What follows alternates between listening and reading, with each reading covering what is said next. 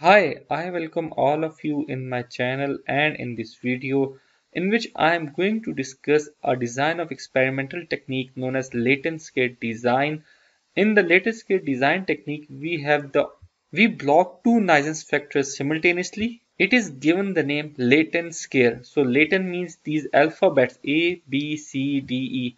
So over factor of interest, the level of factor of interest has been represented by these alphabets. So it's the name given to this technique. I will solve question number 4.22 picked from Design and Analysis of Experiments by Montgomery, in which we have the factor of interest is ingredients. It has 5 different levels represented by A, B, C, D, E alphabets.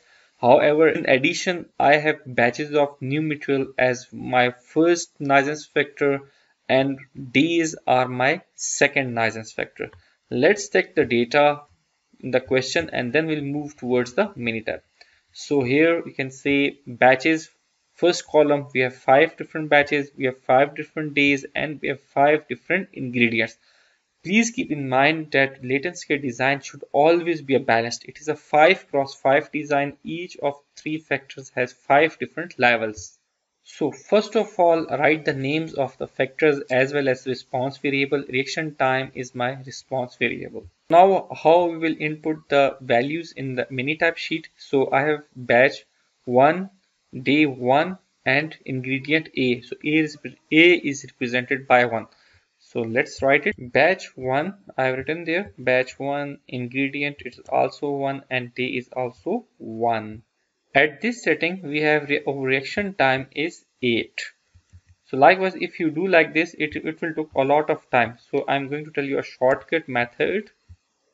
Look at this. We have at each level of the batch, we have 5 different observations at 5 different days, and it is going to repeat. So for all of the batches. Let's do it in the shortcut way.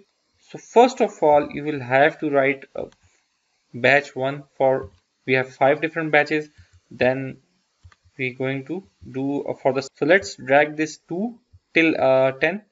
So let me drag it, and then we will write 3, and so far we will drag it till 15, and we will drag 5 till 25. So that likewise we have completed over column number 1. As I told you people that each of the batch has the data for 5 different days. So like 1, 2, 3, 4, 5, enter them, then take the copy and you can paste them for all of the batches.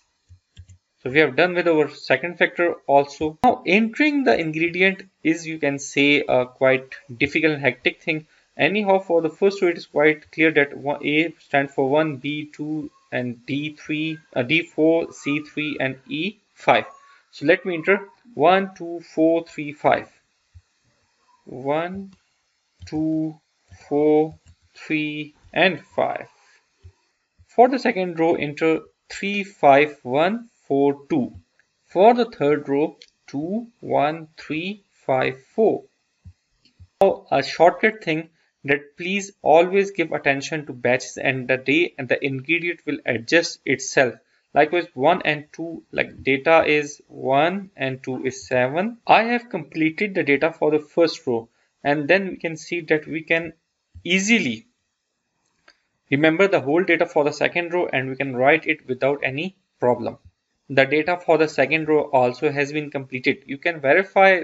Let's verify this row 9, 2, 4, 4. So when we go, it's row 2, then 4, we have a column, and then there we have D. So D stands for also 4, and the observation is 3. Let's check there, we have 3. So likewise, I suggest you people to enter the data of all the rows in the sequence without any hesitation, because you have made the design with very care. If you have made any mistake in this design in the first 3 columns, then it will be quite hectic and miserable thing for you to enter the data for the response variable or reaction time in this case. I've completed the data. So now in order to perform the latent scale design analysis, go to stat, then ANOVA, then GLM, general linear model, fit general linear model, select the response variable, reaction time, then select all of the 3 factors there, batch, day and ingredient, and only click OK. In order to see the results, click on this window. So you will see that we have three factors: batch, ingredient and day. All of them are at 5 levels. Then our ANOVA results.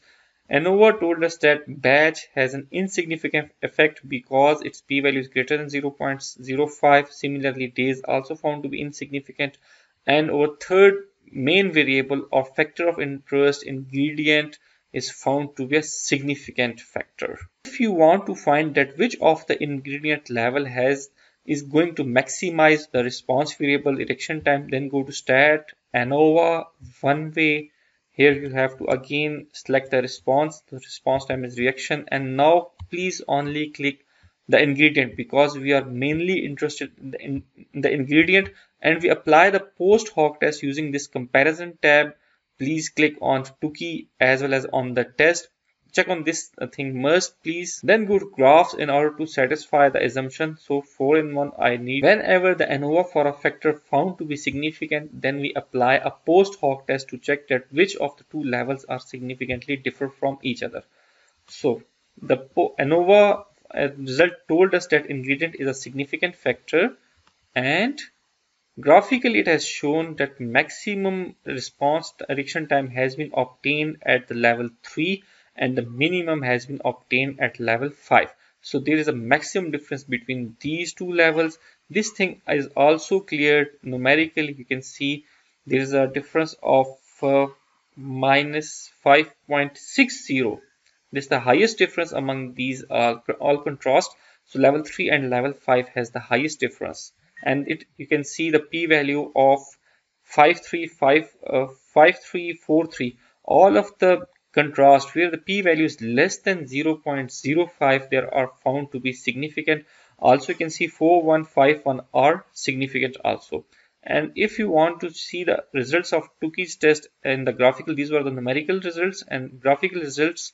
You can see that the 5.3, this observation has the maximum difference from this dotted vertical line that is equal to 0, that both after contrast at the null hypothesis that difference is equal to 0. However, when we have found the maximum difference of this contrast from the center or 0. So thanks a lot for watching the video. Subscribe to my channel, hit the like button. If you have any question, you can ask me in the comment section or you can WhatsApp or email me. Thanks a lot. Bye.